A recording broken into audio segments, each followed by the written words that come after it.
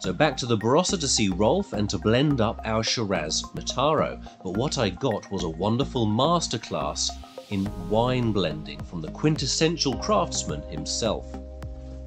The important thing is that we actually have to get the wines out of the barrel. So what I'm doing here is taking a sample out of the barrel, putting into a small bottle, and we're about to go into the wine tasting room and select the wines.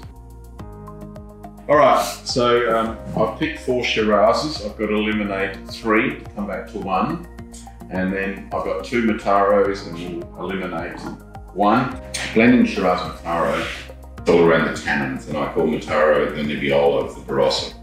In that Shiraz can be very big, bold and pure, and whereas the Mataro will just add a nice fine coat to the palate. A lot of people cry when they see this, the amount of wine we're spitting out. I've done a 50-50 blend of 1 and 3 with the Mataro.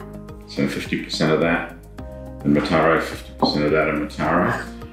So what's interesting for me, from the initial perception of 3 being the best Shiraz, it's now blending them. It's actually proven is that the first one works better.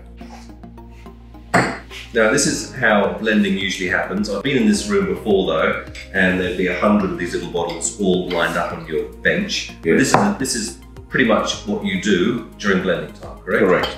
And to put 2 barrels together is easy and hard, because it's easy because you pick the best 2, but it's hard because you don't have the variability when you're blending, say, 50 or 100 barrels together. Well, unequivocal. I think we'll stick with this one. Done. So we've got it. It's barrel 1 of the Shiraz and barrel 1 of the Mataro. 1940s lot 1, Shiraz, and then this is old vine. So this is vines planted in the 1880s. That's nuts.